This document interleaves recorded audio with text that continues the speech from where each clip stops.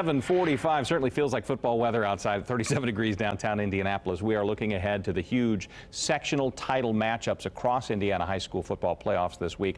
Our game of the week features a real great township matchup. Two 6A powerhouses, Lawrence North and Warren Central, and these are the fellas that'll call the game. Greg Rakestraw, Lance Scheib, thanks for being with us today. Of course, happy to be here. It is always interesting to see which storylines develop, and this one sort of like for the pride of the east-northeast side of Marion County. These are two good squads. It is, and it's a Lawrence North team that is better than their record might indicate. Right. You know, they've really only won 4 times on the season, but yet when they played Warren Central in Week 7, they led for the majority of that game, and Warren had to score just over a minute left to go to win that contest. And Lawrence North has one of the better recruits in his class, his junior class, Donovan McCulley, their quarterback. It's going to be a good game. What kind of game will we see? I tell you what, the last time Lawrence North controlled the tempo of the game because Omar Cooper was a great receiver.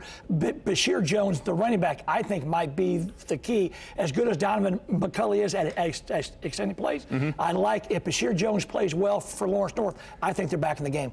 The great thing about the modern day, high school football culture is through social media. I know you guys are following the other games as you're calling the one you're at. What other games have your attention this week? All right, so 2 that will be played locally in the 5A level, Cathedral and Decatur Central. Yes. Decatur Central beat Cathedral in the sectional last year. So many people, because Cathedral is really good this year, have kind of put them in New Pal automatically in the regional game. I think DC might have something to say about that, so look for that one. And then in 3A, the game we thought might be a state championship game last year in West Lafayette and Chatard, they're on opposite halves of the bracket. They're in the same sectional now for the next couple of years, and West Lafayette comes to Chatard.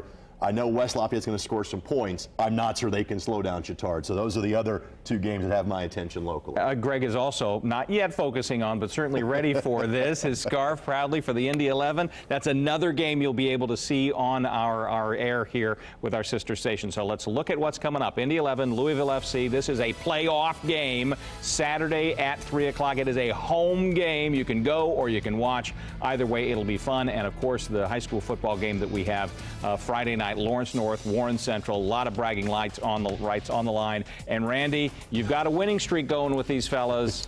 Oh, I do. I forgot all about that. Yeah, that's right here. Every Friday night it's been perfect weather except one Friday night. Remember that?